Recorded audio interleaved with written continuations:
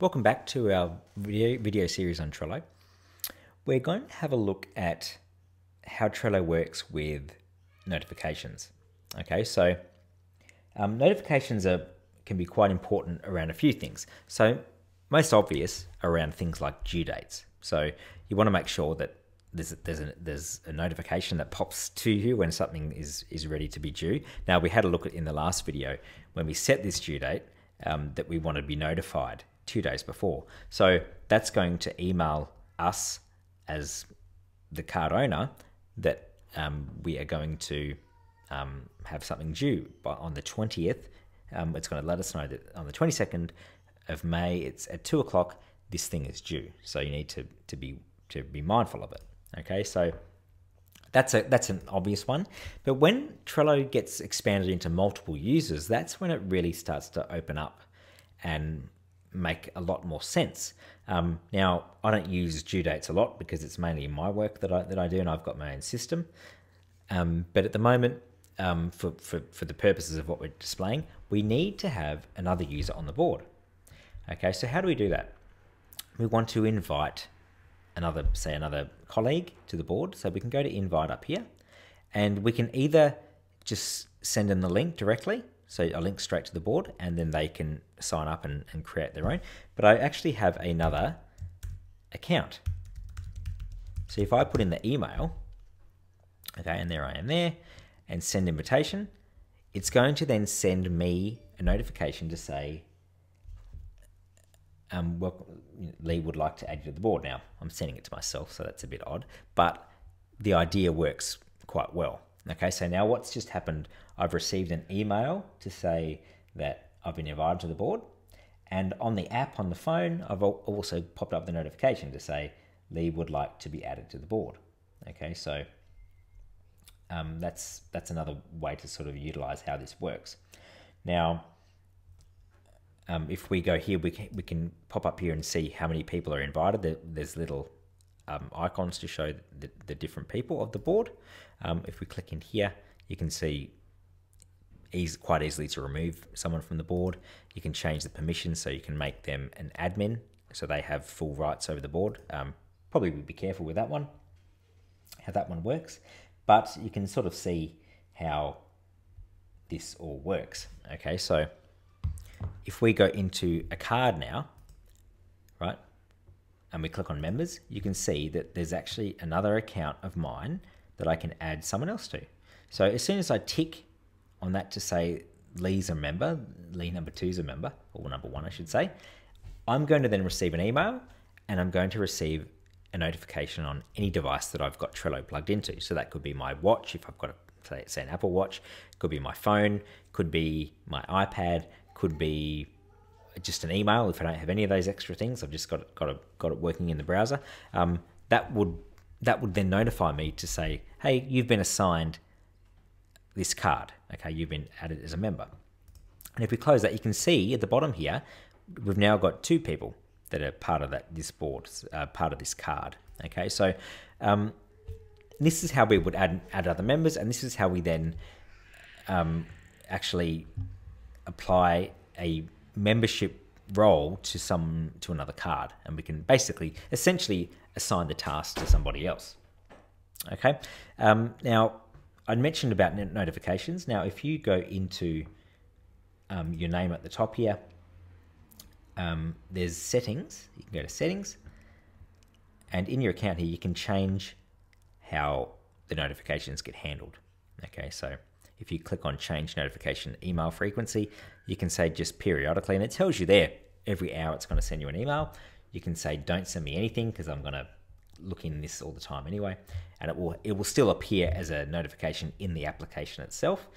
Or you can say no, let me know straight away. As soon as anything happens, please let me know. So you can go in there and change the frequency, which is not a nice touch. Okay, so if we jump back into the board now. How the notifications work there's also 3 levels of notifications that you can set up as well. So we can do that on a card level, we can do it on a list level, and we can do it on an entire board level. So if we go over to the show menu here on the right, we can go into more, and we can click on the watch link here, and it will pop up with a little icon at the top here to say that you're watching. So basically anything that happens on this board, you're going to be notified of. So that's not so bad when, say, if it's just myself and another person or a few other people.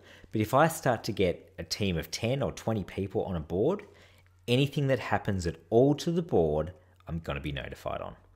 So I don't know who in their right mind would ever want to do that. But if I was a manager for a group of people, I may want to know every step of the way of what's happening. Okay, so turning that watching board does the whole thing. So I'm going to say stop watching for a minute. But we can also do this on a column level or a list level. So let's say I only want to know when something is moved to done.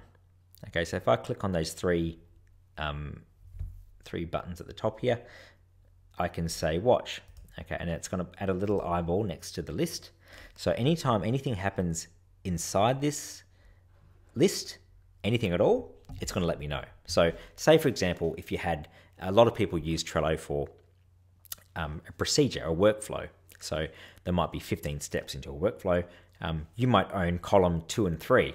So as soon as someone puts a board into your column, you get notified.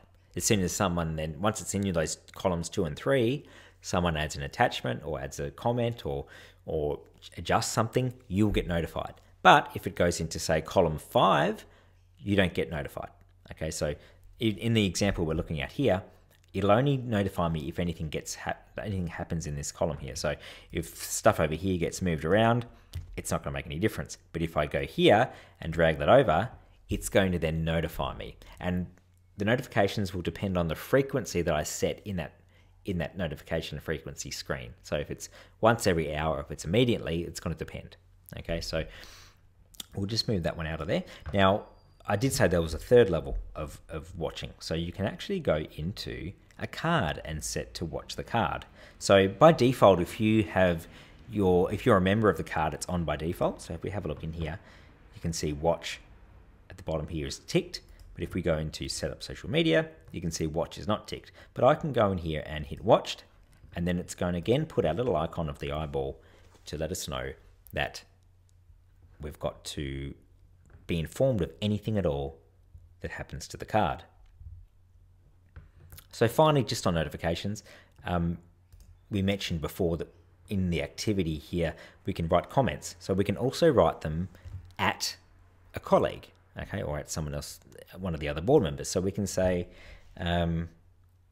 Lee, please set up Facebook. And if I look at the right here, I've got a few options here when I do add a activity.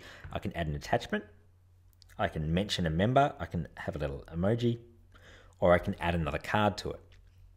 So if we add an attachment, okay, we're going to grab our little image at the front here, go open, we're going to add that in there. Okay, so once it uploads, it's going to throw it into the attachments here, but there it is there. Okay, so it's saved a copy of the attachment. I'm going to go at, so I want to let Lee know that this is for him. Okay, I can add a little emoji just to make it nice, and I might also add a card to it as well. So one of the other cards on here is book holiday, so I can start searching for that. There it is there, book holiday. Okay, and we close that, and then when I go save, it's going to adjust all that text to something that's readable. Okay, so it's got my text in there, Lee, please set up Facebook. It's got my icon for the link to the image, so I can click on that and it's going to show me what that image is. And it's got my @Lee Stoker, so my other account will be notified. And it's also got a link directly to the card. So there's a whole host of ways that you can chat back and forth with other members of the board to keep them up to date, and even if it's just a way to move things along quickly. When my other email is going to receive this notification for what's in this box, it's going to receive a snapshot of everything that's there. Okay, so that's really handy. Now keep in mind, I'm still not a member of the board.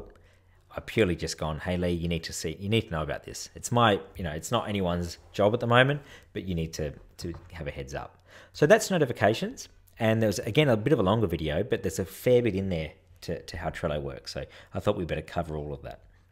So in our next video, we're going to have a look at some of our shortcuts that we can do on the board. Really interesting video, so stick around.